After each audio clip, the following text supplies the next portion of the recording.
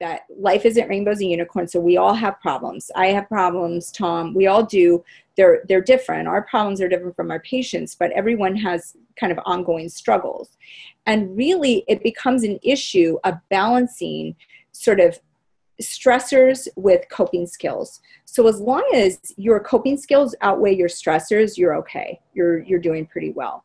The minute you have more stressors than coping skills is when people start decompensating.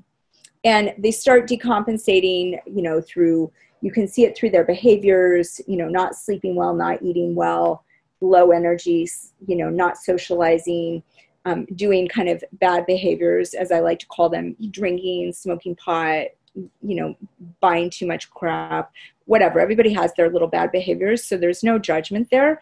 But that's that people start decompensating. Now, when people are decompensating because their coping skills can't keep up with their stressors, they usually decompensate along the lines. I think of it as a continuum of, here's depression over here, which is sort of shut down, and then anxiety is sort of ramped up here.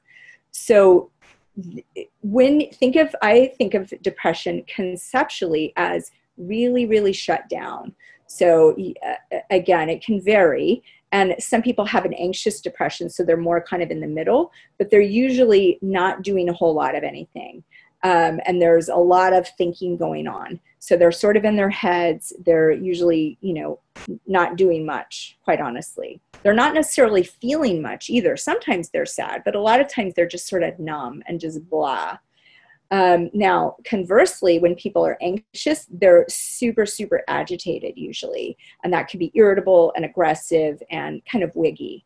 So think about the people in your lives. They usually, you can kind of see whether they're really shut down or they're really kind of revved up and agitated.